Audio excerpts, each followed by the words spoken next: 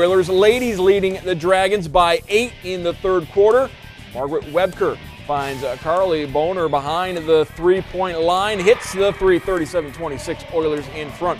Later in the quarter, Webker got her 1,000th career point for Findlay earlier this week. 2 more on the pretty reverse. On the other end, Kaylee Patton, the Waynesfield Goshen grad playing for Tiffin, driving right down the lane, gets the bucket. Findlay Oilers win. They've won 3 of their last 4. Haley Horseman, 17 points, 8 rebounds, 4 assists, and a pair of steals.